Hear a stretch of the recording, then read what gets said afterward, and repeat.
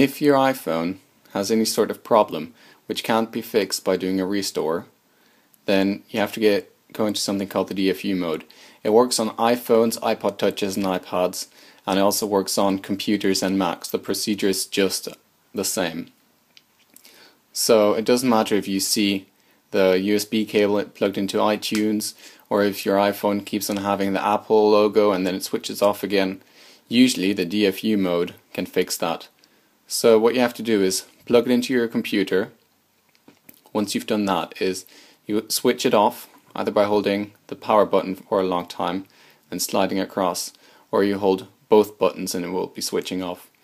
Once it's switched off, still plugged into your computer, once it's switched off, you have to press the power button and the home button at the same time.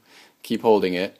The Apple logo will light up, and once the Apple logo goes away again, it seems like the phone is switched off. Let go of the power button, but keep holding the home button. After about 7 seconds, your computer will respond even though the screen is dark. I'll just show you this. So I'll just switch it off by pressing both buttons. Now it's switched off. Now I hold both buttons. There's the Apple logo.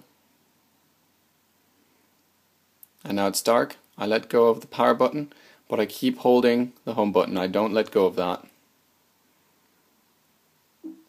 And now there's my message that iTunes has detected an iPhone recovery mode, even though the screen's completely dark.